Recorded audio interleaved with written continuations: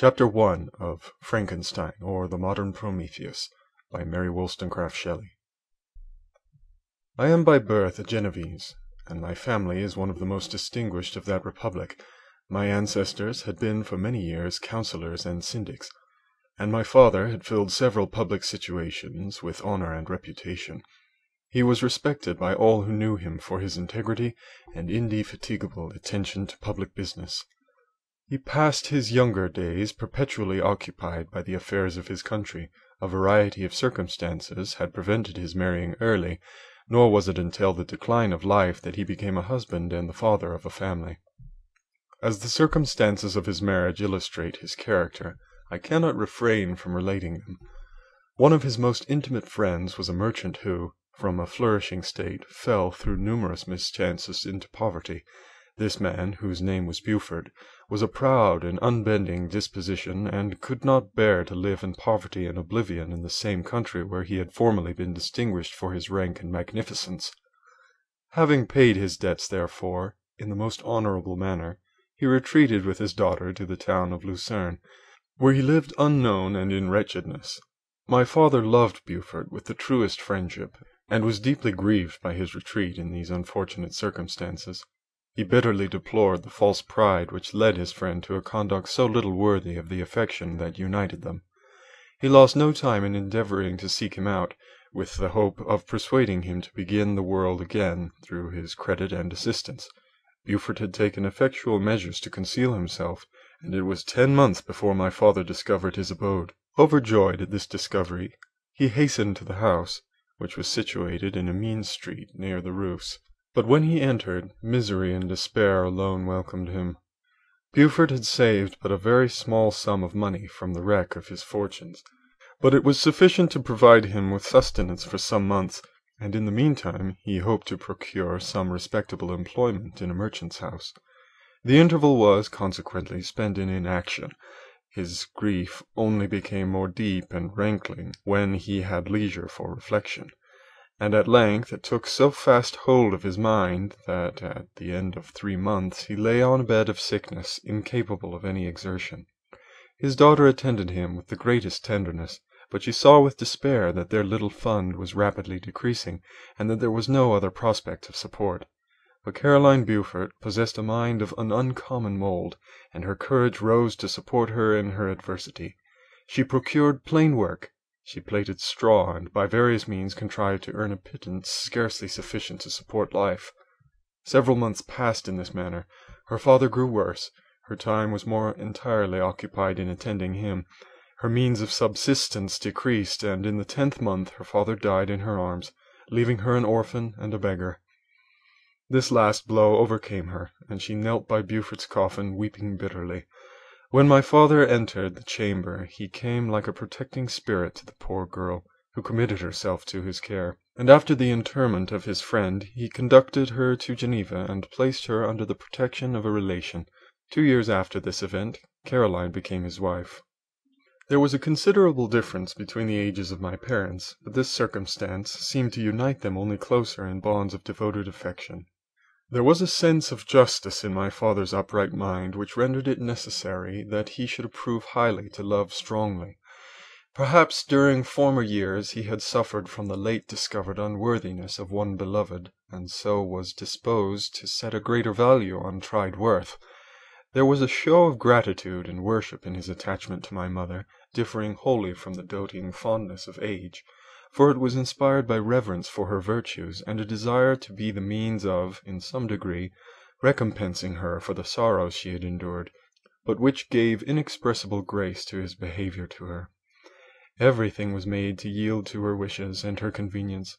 He strove to shelter her, as a fair exotic is sheltered by the gardener, from every rougher wind, and to surround her with all that could tend to excite pleasurable emotion in her soft and benevolent mind.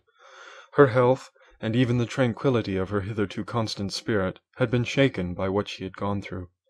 During the 2 years that had elapsed previous to their marriage, my father had gradually relinquished all his public functions, and immediately after their union they sought the pleasant climate of Italy, and the change of scene and interest attendant on a tour through that land of wonders, as a restorative for her weakened frame.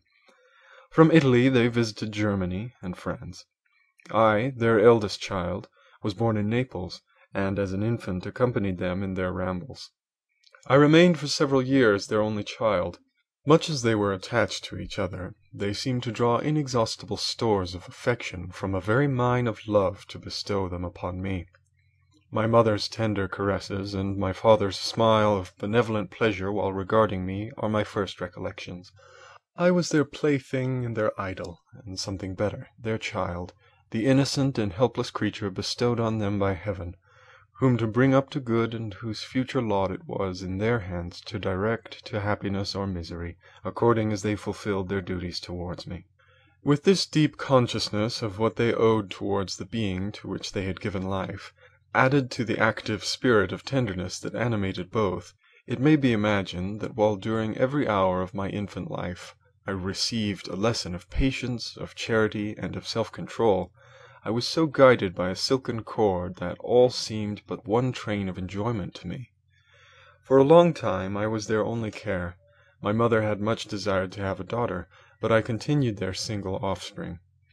When I was about 5 years old, while making an excursion beyond the frontiers of Italy, they passed a week on the shores of the lake of Como. Their benevolent disposition often made them enter the cottages of the poor. This, to my mother, was more than a duty. It was a necessity, a passion, remembering what she had suffered and how she had been relieved, for her to act in turn, the guardian angel to the afflicted. During one of their walks a poor cot in the foldings of a vale attracted their notice as being singularly disconsolate, while the number of half-clothed children gathered about it spoke of penury in its worst shape. One day, when my father had gone by himself to Milan, my mother, accompanied by me, visited this abode. She found a peasant and his wife, hard-working, bent down by care and labor, distributing a scanty meal to 5 hungry babes. Among these there was one which attracted my mother far above all the rest. She appeared of a different stock. The 4 others were dark-eyed, hardy little vagrants. This child was thin and very fair. Her hair was the brightest living gold, and despite the poverty of her clothing, seemed to set a crown of distinction on her head.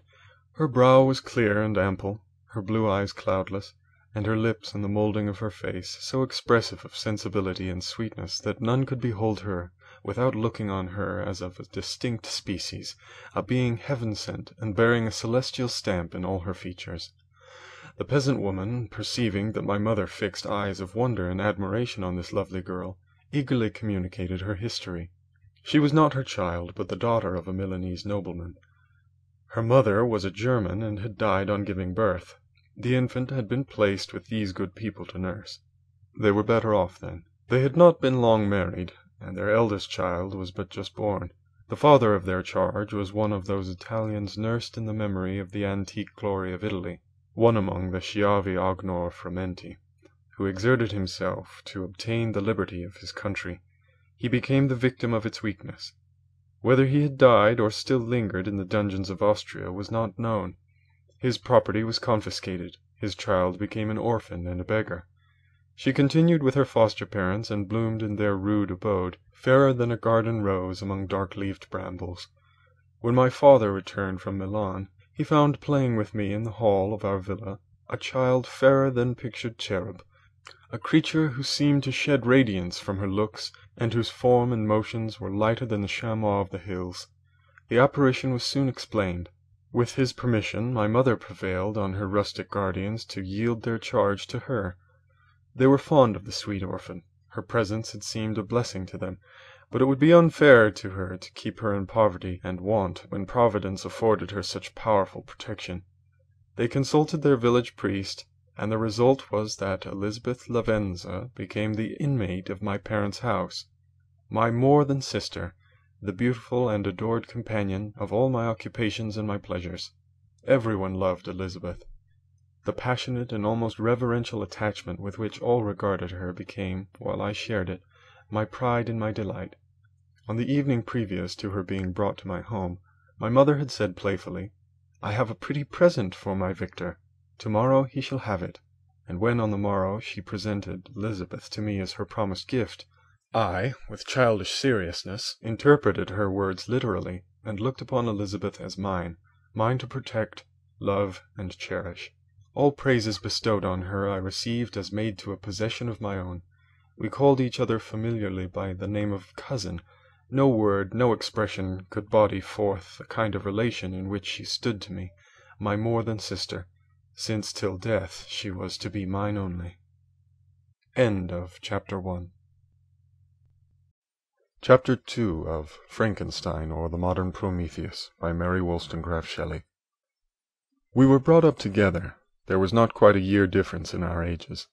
I need not say that we were strangers to any species of disunion or dispute.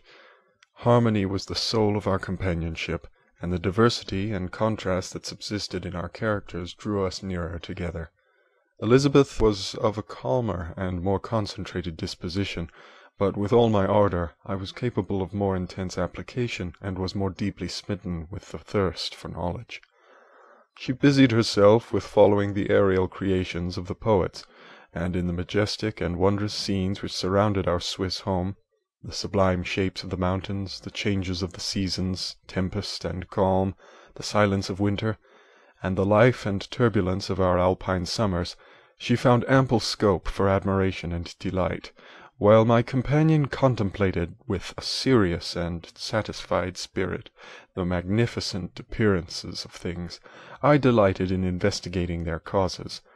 The world was to me a secret which I desired to divine. Curiosity, earnest research to learn the hidden laws of nature, gladness akin to rapture as they were unfolded to me, are among the earliest sensations I can remember. On the birth of a second son, my junior by 7 years, my parents gave up entirely their wandering life, and fixed themselves in their native country. We possessed a house in Geneva, and a campagna on Bellerive, the eastern shore of the lake, at the distance of rather more than a league from the city.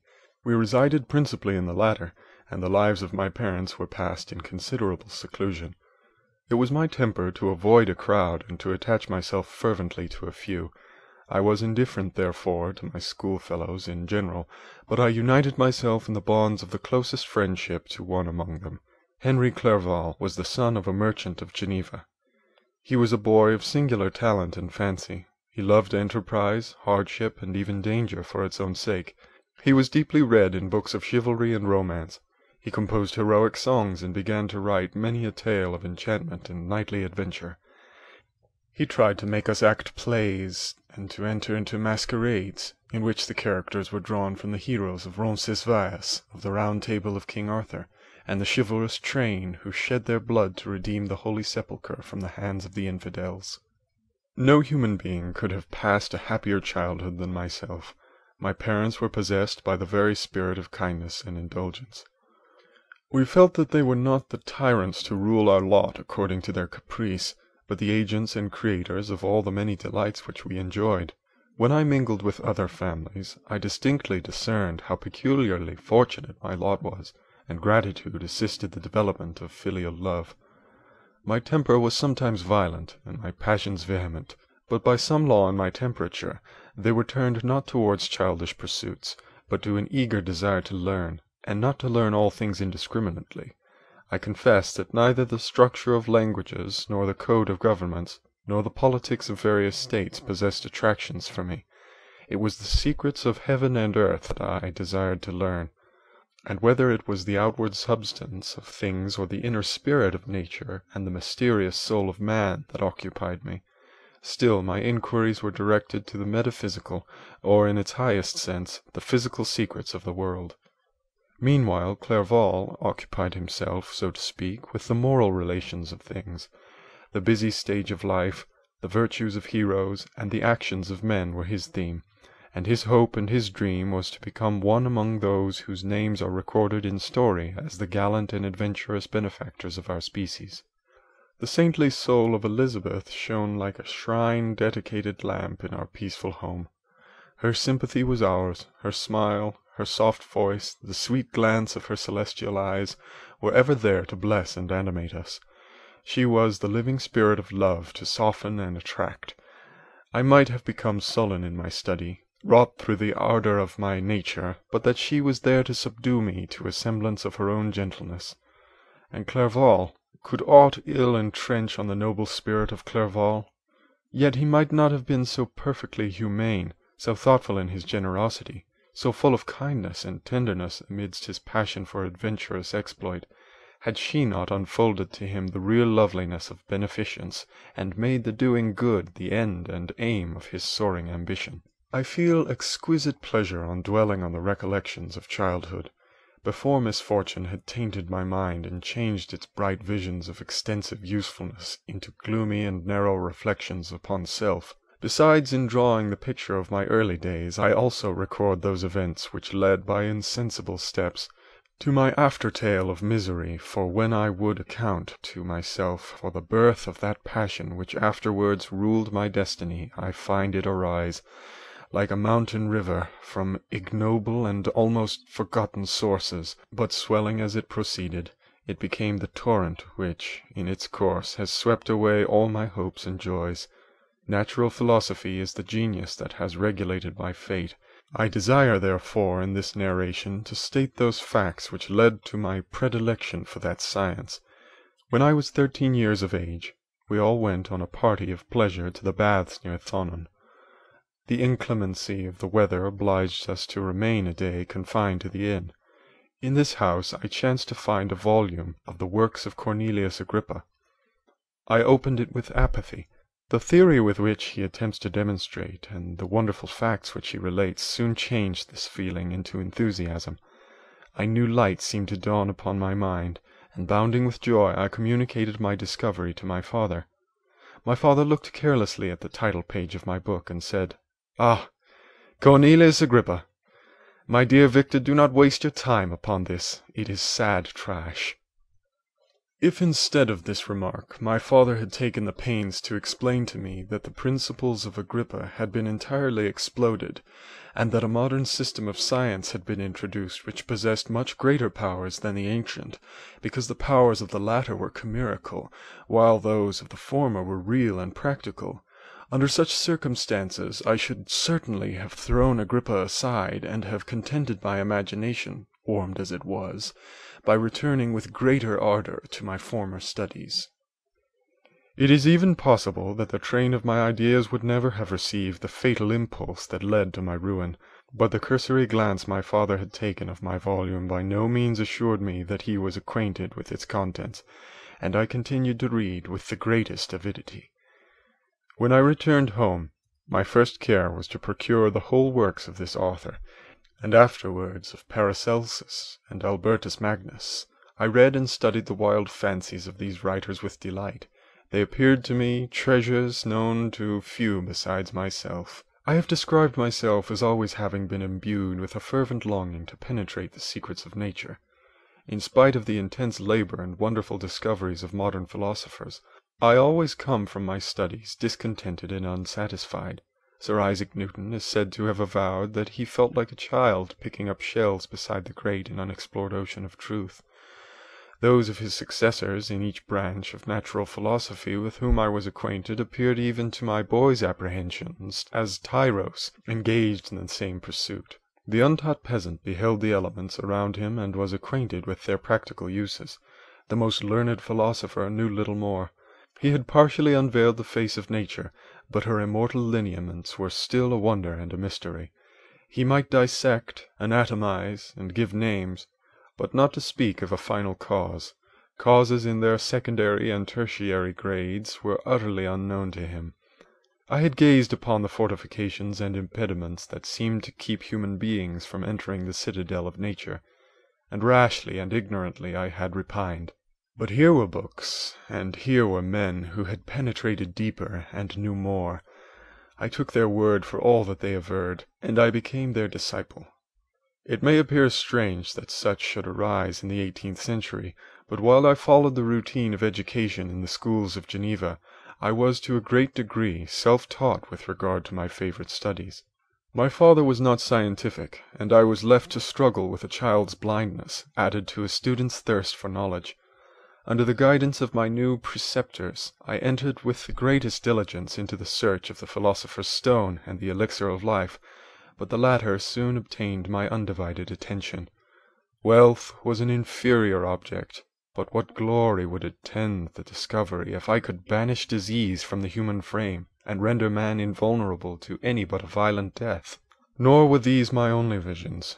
The raising of ghosts or devils was a promise liberally accorded by my favourite authors, the fulfilment of which I most eagerly sought, and if my incantations were always unsuccessful, I attributed the failure rather to my own inexperience and mistake than to a want of skill or fidelity in my instructors. And thus for a time I was occupied by exploded systems, mingling, like an unadept, 1,000 contradictory theories, and floundering desperately in a very slough of multifarious knowledge, guided by an ardent imagination and childish reasoning, till an accident again changed the current of my ideas.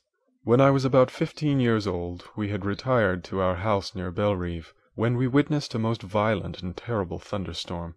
It advanced from behind the mountains of Jura, and the thunder burst at once with frightful loudness from various quarters of the heavens. I remained, while the storm lasted, watching its progress with curiosity and delight. As I stood at the door, on a sudden I beheld a stream of fire issue from an old and beautiful oak, which stood about 20 yards from our house, and so soon as the dazzling light vanished, the oak had disappeared, and nothing remained but a blasted stump. When we visited it the next morning, we found the tree shattered in a singular manner. It was not splintered by the shock, but entirely reduced to thin ribbons of wood. I never beheld anything so utterly destroyed. Before this I was not acquainted with the more obvious laws of electricity. On this occasion a man of great research in natural philosophy was with us, and excited by this catastrophe, he entered on the explanation of a theory which he had formed on the subject of electricity and galvanism, which was at once new and astonishing to me. All that he said threw greatly into the shade Cornelius Agrippa, Albertus Magnus, and Paracelsus, the lords of my imagination. But by some fatality the overthrow of these men disinclined me to pursue my accustomed studies. It seemed to me as if nothing would or could ever be known. All that had so long engaged my attention suddenly grew despicable.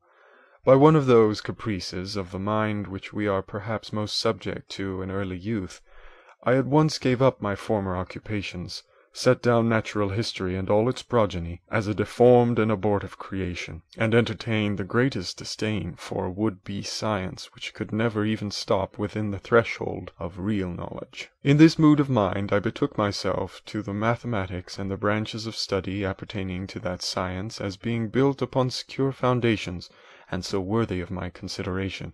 Thus strangely are our souls constructed, and by such slight ligaments are we bound to prosperity or ruin.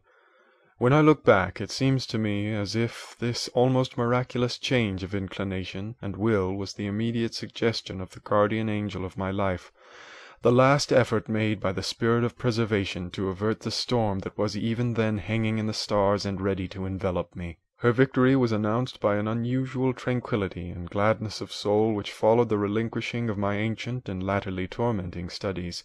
It was thus that I was to be taught to associate evil with their prosecution, happiness with their disregard. It was a strong effort of the spirit of good, but it was ineffectual. Destiny was too potent, and her immutable laws had decreed my utter and terrible destruction. End of Chapter 2.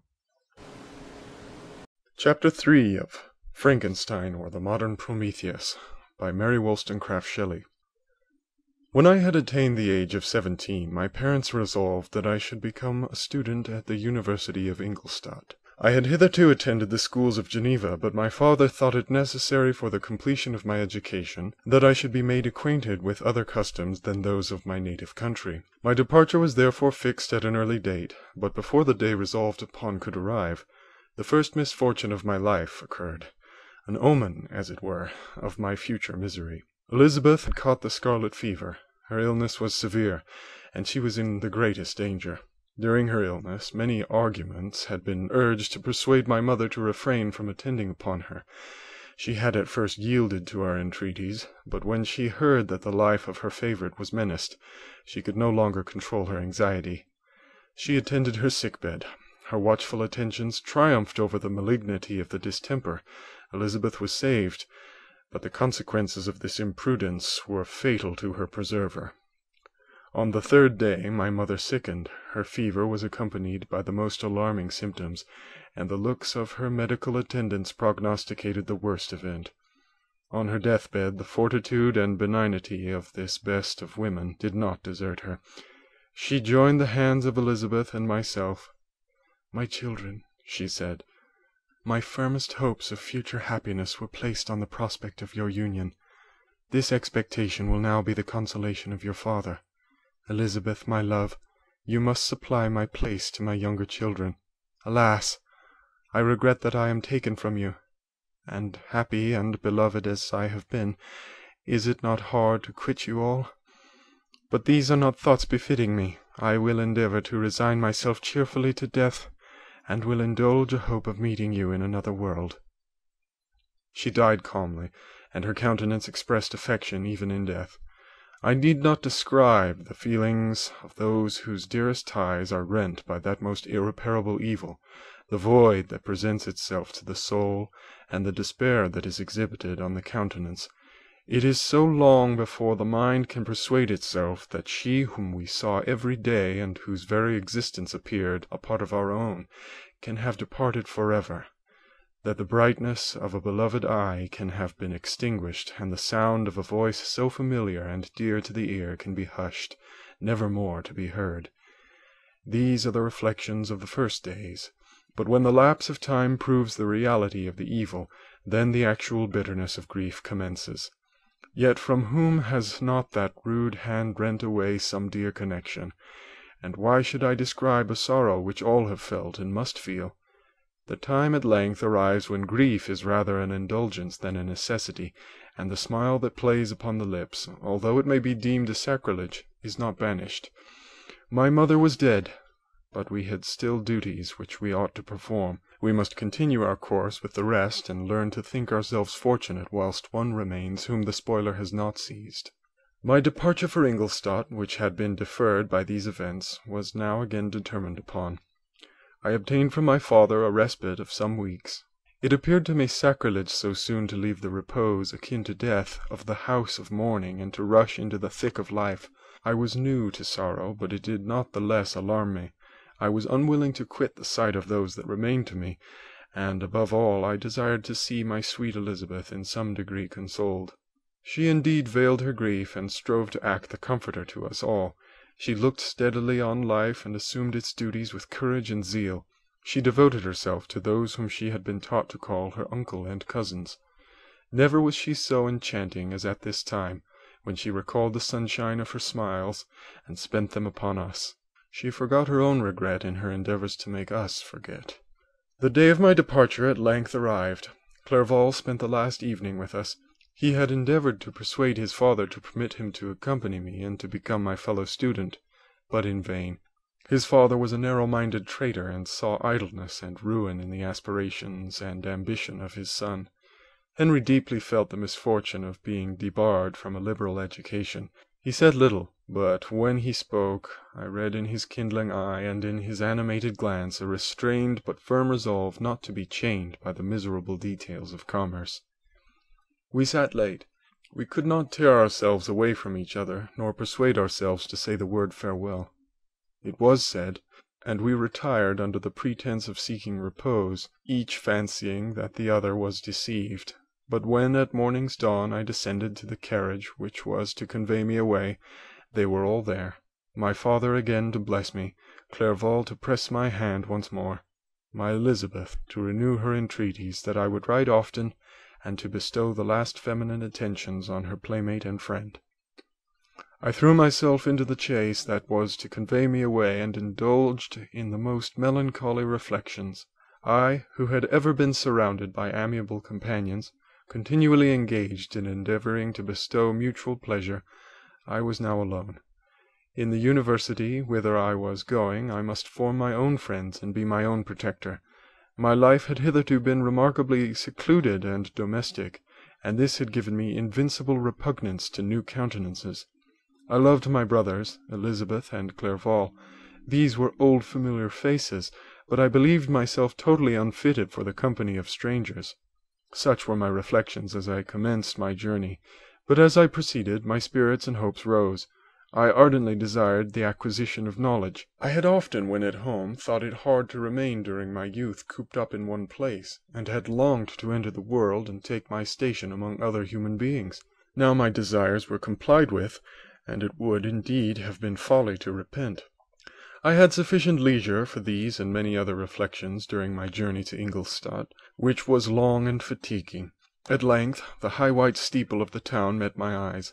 I alighted and was conducted to my solitary apartment to spend the evening as I pleased.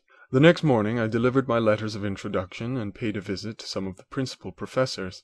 Chance, or rather the evil influence, the angel of destruction, which asserted omnipotent sway over me from the moment I turned my reluctant steps from my father's door, led me first to Monsieur Krempe, professor of natural philosophy. He was an uncouth man, but deeply imbued in the secrets of his science. He asked me several questions concerning my progress in the different branches of science appertaining to natural philosophy. I replied carelessly and partly in contempt, mentioned the names of the alchemists as the principal authors I had studied. The professor stared. "Have you," he said, "really spent your time in studying such nonsense?" I replied in the affirmative. "Every minute," continued Monsieur Krempe with warmth, "every instant that you have wasted on those books is utterly and entirely lost. You have burdened your memory with exploded systems and useless names. Good God! In what desert land have you lived, where no one was kind enough to inform you that these fancies which you have so greedily imbibed are 1,000 years old and as musty as they are ancient? I little expected in this enlightened and scientific age to find a disciple of Albertus Magnus and Paracelsus. My dear sir, you must begin your studies entirely anew." So saying, he stepped aside and wrote down a list of several books treating of natural philosophy, which he desired me to procure, and dismissed me after mentioning that in the beginning of the following week he intended to commence a course of lectures upon natural philosophy in its general relations, and that Monsieur Waldman, a fellow professor, would lecture upon chemistry the alternate days that he omitted. I returned home not disappointed, for I have said that I had long considered those authors useless whom the professor reprobated, but I returned not at all the more inclined to recur to those studies in any shape. Monsieur Krempe was a little squat man with a gruff voice and a repulsive countenance. The teacher therefore did not prepossess me in favour of his pursuits. In rather a too philosophical and connected a strain, perhaps, I have given an account of the conclusions I had come to concerning them in my early years. As a child I had not been content with the results promised by the modern professors of natural science. With a confusion of ideas only to be accounted for by my extreme youth and my want of a guide on such matters, I had retrod the steps of knowledge along the paths of time, and exchanged the discoveries of recent inquirers for the dreams of forgotten alchemists. Besides, I had a contempt for the uses of modern natural philosophy. It was very different when the masters of science sought immortality and power. Such views, although futile, were grand. But now the scene was changed. The ambition of the inquirer seemed to limit itself to the annihilation of those visions on which my interest in science was chiefly founded. I was required to exchange chimeras of boundless grandeur for realities of little worth. Such were my reflections during the first 2 or 3 days of my residence at Ingolstadt, which were chiefly spent in becoming acquainted with the localities and the principal residents in my new abode. But as the ensuing week commenced, I thought of the information which Monsieur Krempe had given me concerning the lectures, and although I could not consent to go and hear that little conceited fellow deliver sentences out of a pulpit, I recollected what he said of Monsieur Waldman, whom I had never seen, as he had hitherto been out of town. Partly from curiosity, and partly from idleness, I went into the lecturing room, which Monsieur Waldman entered shortly after. The professor was very unlike his colleague. He appeared about 50 years of age, but with an aspect expressive of the greatest benevolence. A few grey hairs covered his temples, but those at the back of his head were nearly black. His person was short, but remarkably erect, and his voice the sweetest I had ever heard. He began his lecture by a recapitulation of the history of chemistry, and the various improvements made by different men of learning, pronouncing with fervour the names of the most distinguished discoverers. He then took a cursory view of the present state of the science, and explained many of its elementary terms. After having made a few preparatory experiments, he concluded with a panegyric upon modern chemistry, the terms of which I shall never forget. "The ancient teachers of this science," said he, "promised impossibilities and performed nothing. The modern masters promise very little. They know that metals cannot be transmuted, and that the elixir of life is a chimera. But these philosophers, whose hands seem only made to dabble in dirt, and their eyes to pore over the microscope or crucible, have indeed performed miracles. They penetrate into the recesses of nature and show how she works in her hiding places. They ascend into the heavens. They have discovered how the blood circulates, and the nature of the air we breathe. They have acquired new and almost unlimited powers. They can command the thunders of heaven, mimic the earthquakes, and even mock the invisible world with its own shadows." Such were the professor's words. Rather, let me say, such the words of the fate announced to destroy me. As he went on, I felt as if my soul were grappling with a palpable enemy. One by one the various keys were touched which formed the mechanism of my being. Chord after chord was sounded, and soon my mind was filled with one thought, one conception, one purpose. "So much has been done," exclaimed the soul of Frankenstein. "More, far more, will I achieve.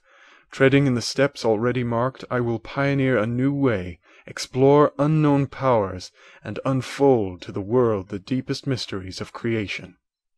I closed my eyes that night. My internal being was in a state of insurrection and turmoil. I felt that order would thence arise, but I had no power to produce it. By degrees, after the morning's dawn, sleep came. I awoke, and my yesternight's thoughts were as a dream. There only remained a resolution to return to my ancient studies, and to devote myself to a science for which I believed myself to possess a natural talent. On the same day I paid Monsieur Waldman a visit. His manners in private were even more mild and attractive than in public, for there was a certain dignity in his mien during his lecture, which in his own house was replaced by the greatest affability and kindness. I gave him pretty nearly the same account of my former pursuits as I had given to his fellow professor. He heard with attention the little narration concerning my studies, and smiled at the names of Cornelius Agrippa and Paracelsus, but without the contempt that Monsieur Krempe had exhibited. He said that these were men to whose indefatigable zeal modern philosophers were indebted for most of the foundations of their knowledge. They had left to us, as an easier task, to give new names and arrange in connected classifications the facts which they in a great degree had been the instruments of bringing to light. The labours of men of genius, however erroneously directed, scarcely ever fail in ultimately turning to the solid advantage of mankind. I listened to his statement, which was delivered without any presumption or affectation, and then added that his lecture had removed my prejudices against modern chemists. I expressed myself in measured terms with the modesty and deference due from a youth to his instructor, without letting escape inexperience in life would have made me ashamed any of the enthusiasm which stimulated my intended labours. I requested his advice concerning the books I ought to procure. "I am happy," said Monsieur Waldman, "to have gained a disciple, and if your application equals your ability, I have no doubt of your success. Chemistry is that branch of natural philosophy in which the greatest improvements have been and may be made. It is on that account that I have made it my peculiar study. But at the same time I have not neglected the other branches of science. A man would make but a very sorry chemist if he attended to that department of human knowledge alone. If your wish is to become really a man of science, and not merely a petty experimentalist, I should advise you to apply to every branch of natural philosophy, including mathematics." He then took me into his laboratory and explained to me the uses of his various machines, instructing me as to what I ought to procure, and promising me the use of his own when I should have advanced far enough in the science not to derange their mechanism. He also gave me the list of books which I had requested, and I took my leave. Thus ended a day memorable to me It decided my future destiny. End of Chapter 3.